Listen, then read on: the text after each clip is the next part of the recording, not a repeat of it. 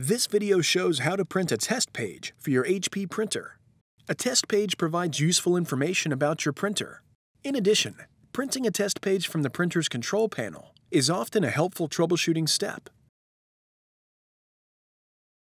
First, align a stack of paper by tapping it on a flat surface. Load paper into the input tray until it stops. Slide the paper width guide inward until it stops at the edge of the paper. Do not push the guide in so tightly that it starts to bend the paper. Press the power button to turn on the printer. On the printer's control panel, press the Start Copy Black button and the Start Copy Color button at the same time.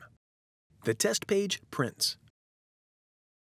The test page can provide helpful information about your printer.